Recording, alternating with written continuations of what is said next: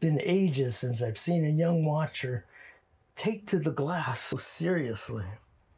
But I warn you, doing so could condemn one's eyes to glass all year round.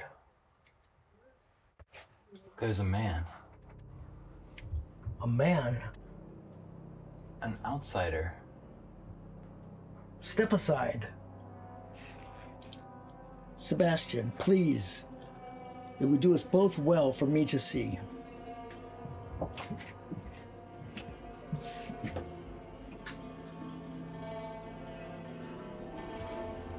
I've never seen an outsider before. Why does he come? I don't know. Perhaps he's the one we've been waiting for. The one to restore rain to our crops. I don't know. Or if not, who is he? What could he want? Sebastian, I know no more than you do. But as Chief Elder, I see it only fit to greet him with an immediate welcome. Grab the pitchfork, just in case.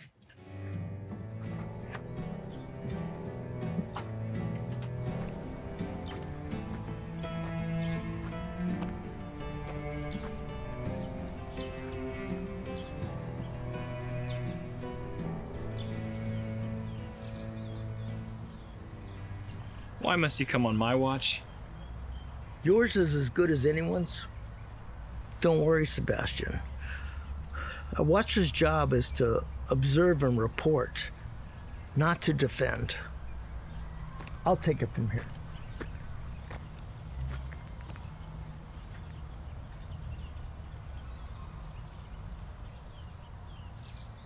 Welcome, stranger.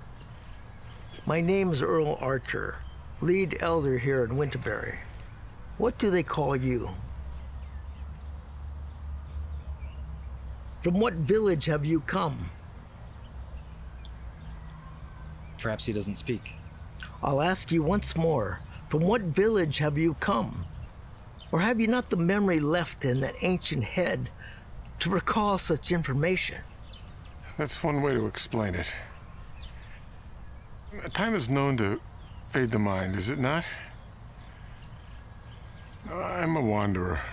That's all I know. I apologize.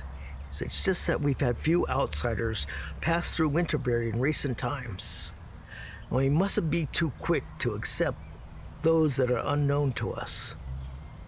I don't suppose the name Elias Torrin has any meaning to you. Perhaps this warrants a town gathering. If anyone were to see him before an official announcement were made of his presence, well, panic would surely erupt. I agree. Sound the chimes. I'll call on Gideon Wolf to conduct the assembly, and I'll meet you outside the old barn.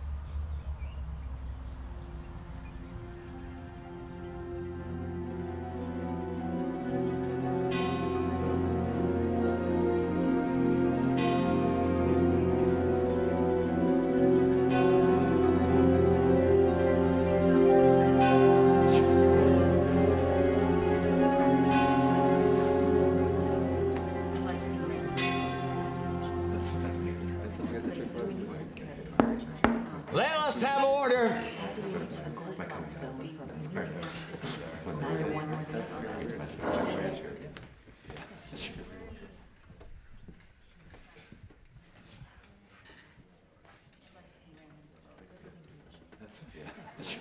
All right, quiet.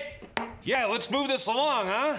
I closed the bar down for this, you know. Relax, Amos. It's not even noon. If anyone wants to drink that fermented cactus juice of yours, they can wait for a decent hour. I just pour the stuff. Dewey makes it. If you have an issue, take it up with him. Well, it ain't like there's a field of options out there. You try growing a half-decent crop of rye on only a few inches of rain. All right, now quiet. What's this all about, Wolf? All will be revealed as soon as I can have order, please. Now, there is an outsider among us. He came by the Eastern Road. He's an elder, and he claims not to know why or from where he has come. Sebastian Remy's holding him outside. How can you leave him out there with only a young watcher? Outsiders aren't to be trusted. Earl, you should know that more than anyone. She's right. Let us not forget what happened to your own father the last time an outsider came to Winterbury. I needn't be reminded of the horrors this village has endured. I lived it, after all. That's more than I can say for the lot of you. I was a very young man when the burning of our village took place. Not 20 harvests old. When Elias Torn first arrived, perhaps we were too trusting. But when he used us and condemned us to servitude, we should have risen up sooner. But among the rebellion and our fallen kin, I discovered that fear not only inhibits us from our own freedoms, but the freedoms of everyone that crosses into Winterbury. We need to give every man a fair shake if we are to be fair to ourselves.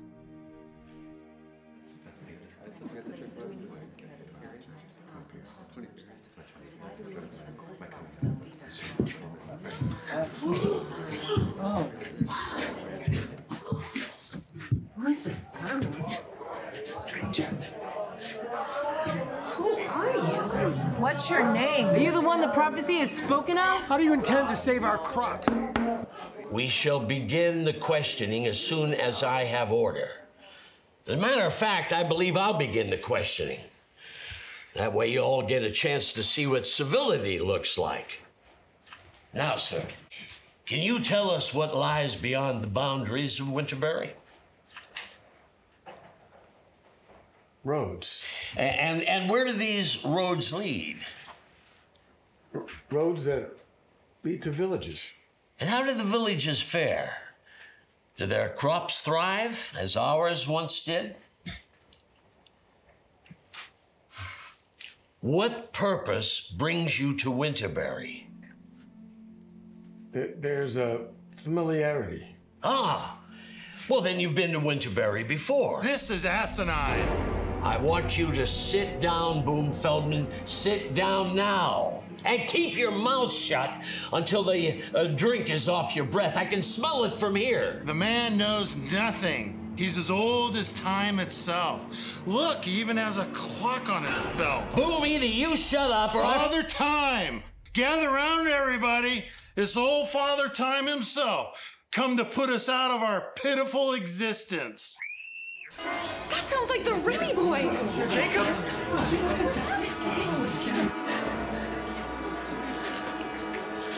Jacob! I don't know what happened. I only stepped away for a moment.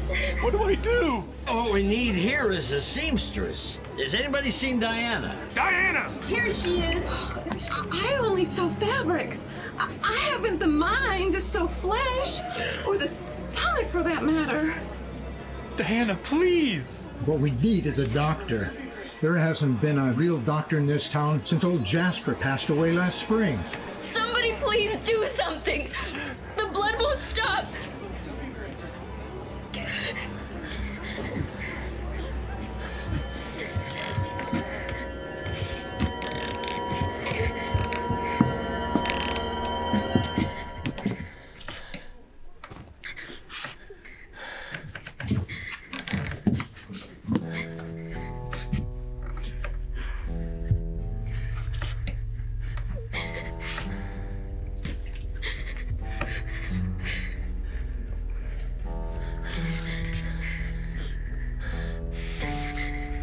This will numb the pain.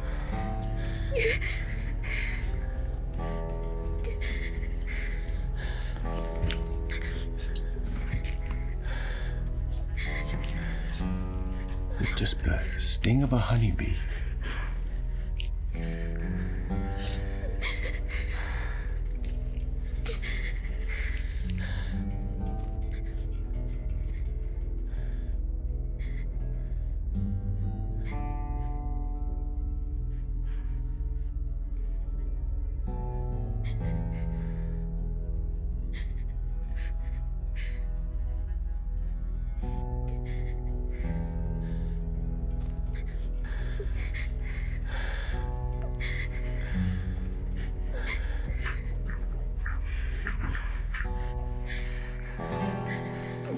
How did you know to do that? Medicine always came very naturally to me.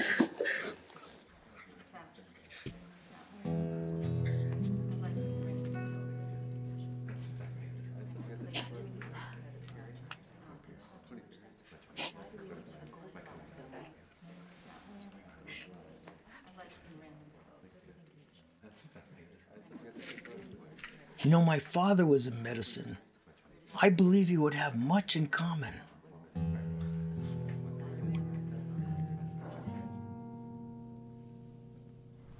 You didn't have to come, Sebastian. You should be with your family now. They'll be okay until supper time. I think a little rest is what they need most right now. It sounds like the old man has some resemblance to your father. Both have a keen sense for medicine, I can tell you that. My father was the greatest surgeon Winterbury has ever seen. They could be a similar age, too, couldn't they? The old man and your father. What are you getting at? No. My father was slain during the burning. You know that. But his body was never found. That's what the town records say, anyway. Perhaps when he called upon Torin to leave town, he took a blow to the head, got lost in his own mind. This guy doesn't even know where he's been the last 50 harvests. Earl, isn't it a possibility? What is he doing? This building. What is it? That's Torin's old home. He brought his clan here, took advantage of our goodwill, and forced my father to build this home for him. When we rebelled, he killed our elders and destroyed our land with salts and acids. They say he scared the rains away. We haven't had a wet season since. The foolish ones say that. Now it stands as a relic that we may never forget what this town has endured. I hesitate to ask, but if the purpose of this journey is to find my memory, I suspect we may find it in there.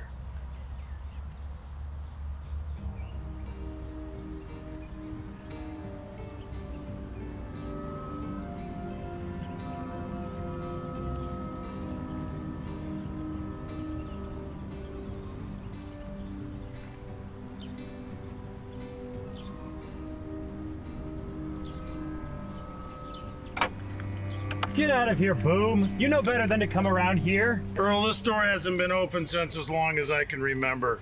Don't tell me you're gonna open it for an outsider. That's none of your concern. Law of the land states that no stranger who enters Winterbury shall be left attended by fewer than 2 town elders. Now, I may not be an active member of the council, but I sure as hell have seen enough harvest to qualify as an elder. Fine, you can stay, but disrespect us or this place even for a moment, and you're out. Do you understand?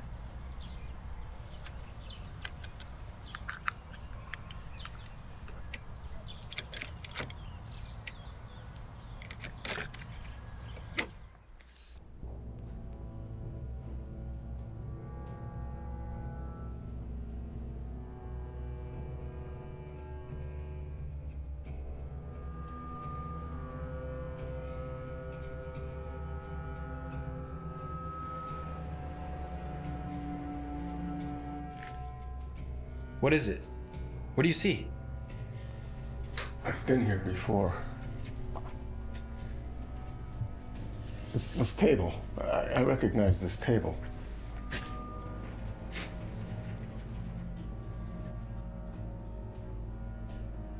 And that trunk.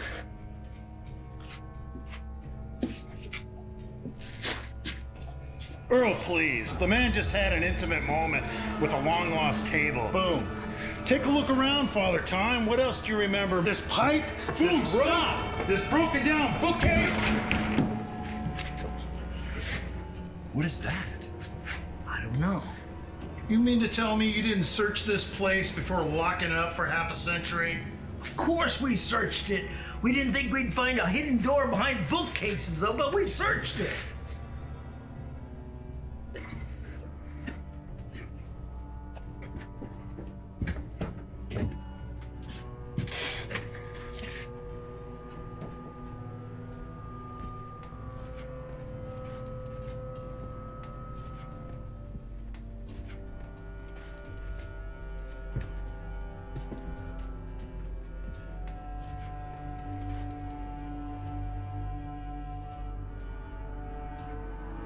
Killian Archer.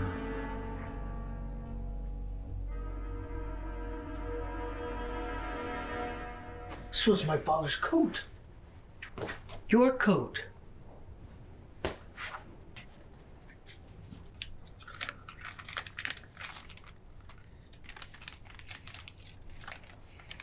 It's for my Aunt Abigail. You must have been on your way to send it when you stopped to talk with Torrin. Will you do the honors?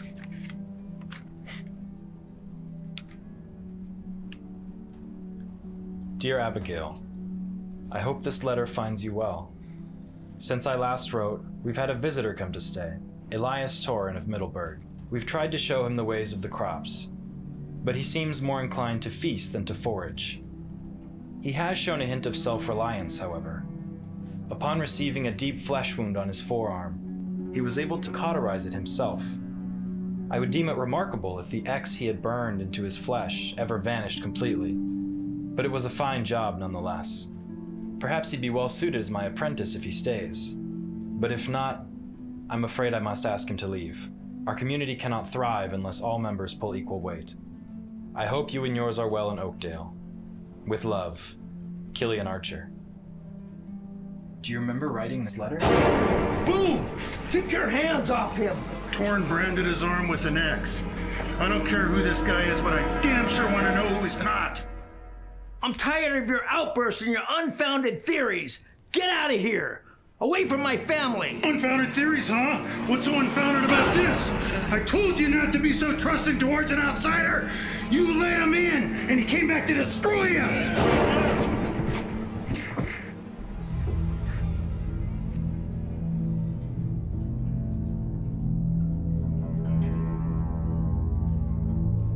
Gather! Gather! Gather, one and all! Gather! Gather! What is it now, Boom? I was just at the old Torn place. Inside the old Torn place, Earl found a letter describing a burn in the shape of an X on Elias Torrin's arm. See for yourself! This is Elias Torrin, the man that stripped our soil and drove away our rains. We must offer the very life of Elias Torrin, if for just the mere chance that we will have fertile fields once more. Unhand him! Unhand the destroyer of Winterbury, the slayer of your father, and so many others? He's old and weak. His memory's gone. Believe me, if I thought he was the man he was back then, I would tie the noose myself. But he isn't. He isn't even close. You're a good man, Earl, but there's a thin line between goodness and weakness. Although this man may no longer be of the mind he once was, it was his body that committed the crime, and it's his body we must condemn. Look, if anyone should want revenge on Torrin for what he did, it should be me. But that's all it would be, revenge. It won't change the past. It won't rectify any foolish curse. Can you actually live with yourselves for killing this defenseless old man? Or can we be better than that? And finally heal after a lifetime of fear and regret?